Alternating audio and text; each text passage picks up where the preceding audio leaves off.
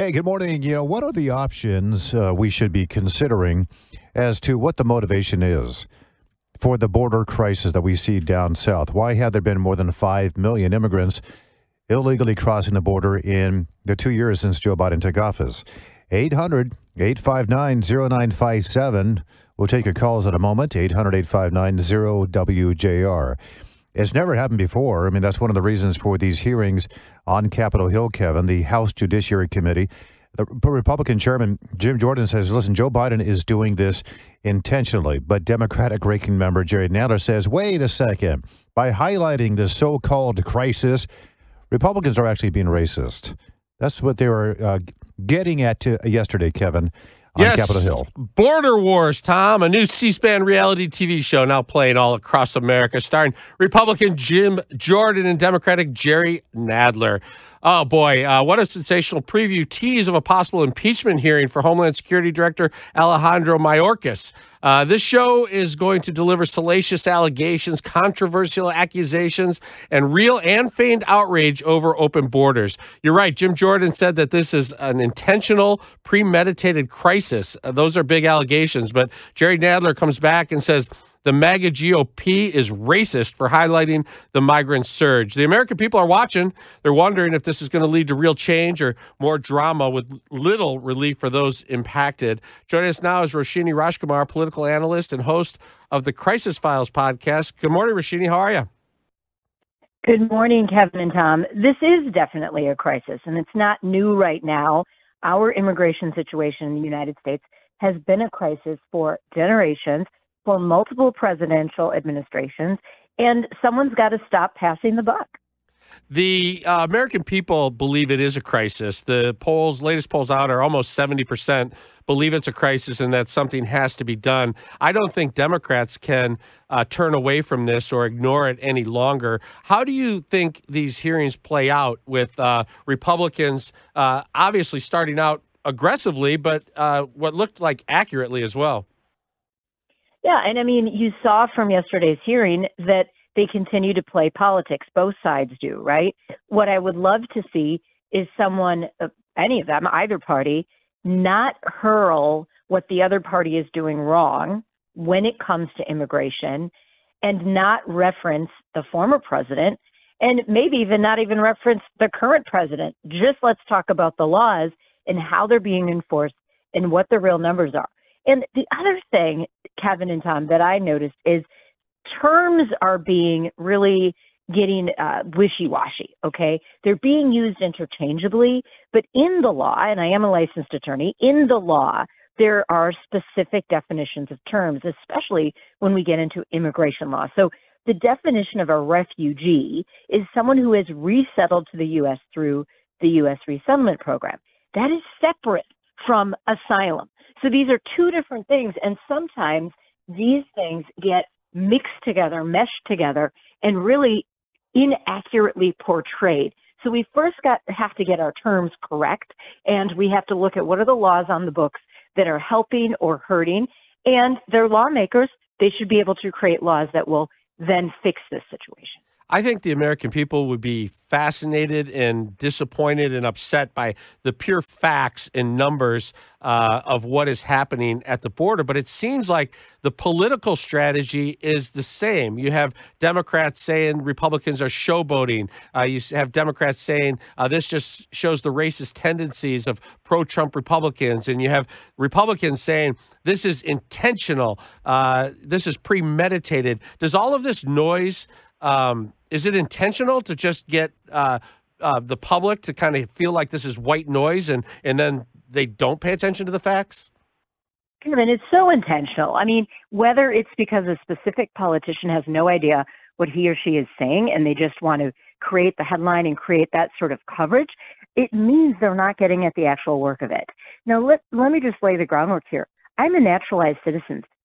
My parents came to this country in the early 70s, and they came legally on specific documentation. They came to have a better life here. My mother was a Montessori teacher. She came here to teach. That's why they came on her job.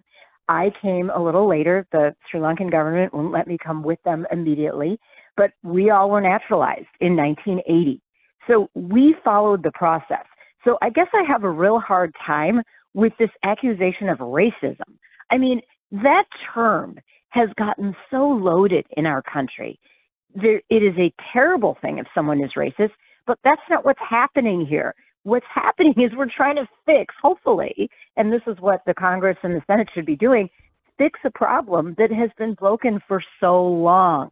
So I really actually personally feel assaulted when this term racism comes along, when what they should be trying to do is solve and enforce and make sure everyone who is in the United States is legally here, whether they're coming for a better life, they're coming to avoid persecution, they're doing it in a way that's legal and fair. Yeah, I think it should be an offense to those who have truly been victims of racism to overuse that term like they're doing yesterday. There's this other issue. It's related, obviously, but it was a separate effort yesterday by Congressman Andy Biggs. He was also in this hearing as a member of the Judiciary panel, but he introduced articles of impeachment against Homeland Security Secretary Alejandro Mayorkas. Mayorkas has denied there's a crisis. He says the border is secure and it's closed. When the world knows it's not, the world is coming over illegally. Is that enough, do you think, legally speaking, to be impeached by this Congress? Well, I mean, and this is another thing, Tom, I'm really it's almost turning into a circus how much impeachment has come up in the last 10 years or so in our country. And I think we get into a really bad state of things and bad precedent setting if this is going to be a regular term used for members of any president's cabinet. Now, I think we all know that there's a problem. And if truly this secretary of Biden's is turning a blind eye, that should be the president's responsibility to take him out of office, or enough noise that the secretary himself just resigns. I just get a little nervous that the term impeachment gets out there. What they should be doing is showcasing the facts, as you two have laid out as we started this segment, and focus on that. And then citizens demanding of our lawmakers that they do something about it. Yeah, I think you're right. I think the buck stops with the president. And Mayorkas is really just kind of a tentacle, really, of the president. He's a secretary of his. Yeah. Republicans are equally upset, though, with Vice President Kamala Harris, who said she would find the root causes of illegal immigration. She put out there that she cares about that illegal immigration is happening. She's going to get to the bottom of it, but she hasn't yet. What do you think the root cause is? Yeah, she hasn't yet. And remember how long it took her to even go and visit the border? I mean, that was a huge controversy initially. The root causes that all of us, we get into, I think, both the drama and the emotion of someone really wanting to come into this country and have a better life.